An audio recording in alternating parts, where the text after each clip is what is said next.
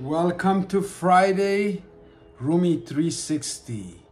And Rumi himself said, be a lamp, or a lifeboat, or a ladder. Help someone's soul heal. Walk out of your house like a shepherd. It's Friday. You may be going out to social events. I want you to walk out there like a lamp. Be the guide. The problem, however, I found the challenge is that we feel like we are inadequate. But let me remind you also what Nelson Mandela in his inauguration speech famously said. Our deepest fear is not that we are inadequate. Our deepest fear is that we are powerful beyond measure. You are powerful beyond measure.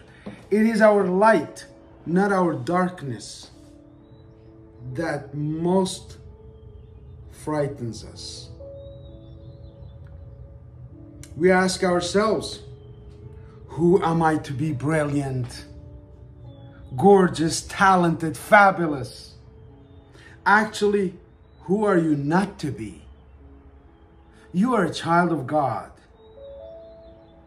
Your playing small doesn't serve the world. There's nothing enlightened about shrinking so others won't feel insecure around you. You were born to make manifest the glory of God that is within us.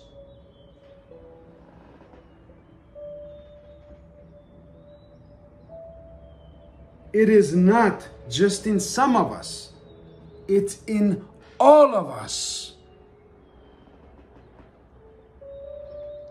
And as we let our light shine, we consciously give other people permission to do the same.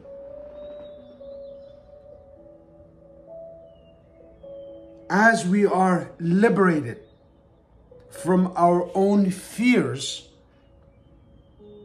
our presence automatically liberates others. Such beautiful words have never been spoken before. You are a child of God. I realized that. I was born and blessed to be in a family where everybody believed in me. I was so lucky to have 7 sisters and a large family of believers. But you always have at least one believer in you, and that is your mother. My mother has been my inspiration for the last 50 years of my life.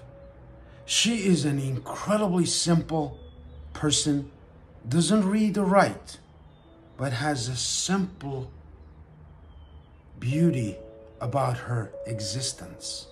Just like a lighthouse, like a boat, like a candle in a dark night.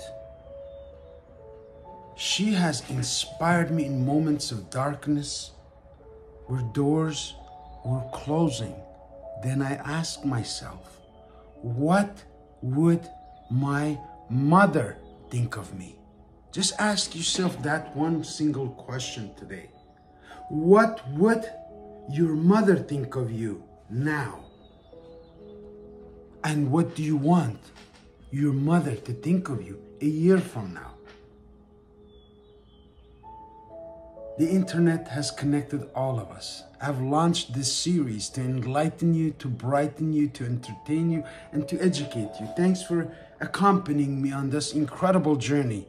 This is a 12-month turnaround for anyone who takes notes. Perhaps write down Nelson Mandela's speech or Rumi's poem in your book and create a life of your own so you can refer back, read from, and be proud of. So your mother can be proud of you. So you make Nelson Mandela's wish come true. You are a child of God. I'm Arif Gilany. This is Camel Care Friday, therapeutic comfort wear for your aging, for your wisdom. Have a great day.